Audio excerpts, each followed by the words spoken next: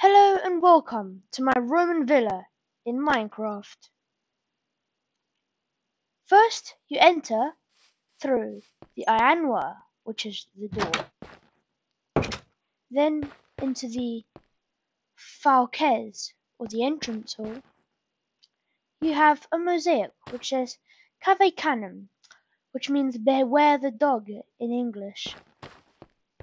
So you walk in to find an impluvium, which is wrote here. And then you find the rainwater pool, because that's the meaning in English. Then you walk here to the sides to find cubiculums, which are bedrooms. You find them in red, blue, or yellow.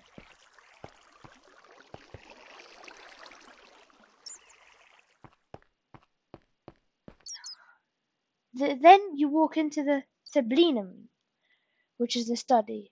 By the way, the only furniture found usually in a Roman villa atrium is a table.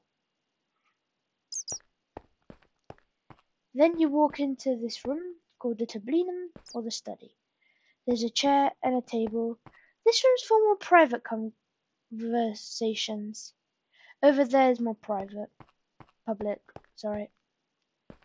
As you walk in, you find the peristyllium, which is the indoor garden. Here, you find a fountain.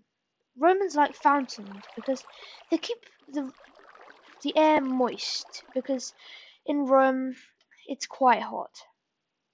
Anyway, you can sit here and enjoy the garden. You can also enjoy it from the triclinium, also known as the dining room, where you're eating. Romans love to impress guests, so this is very nice for them, because you can sit down and take a look. And Romans always eat lying down, so the chairs are more like beds. Then you find the horto, which is the garden. You walk out and you see it. As I said, they love fountains, so there's a massive one here. You can walk around and enjoy the outside warm air, with lots of roses to look at. There's bushes around and there's bricks around. And as it's raining, on that note, thank you for watching. Bye.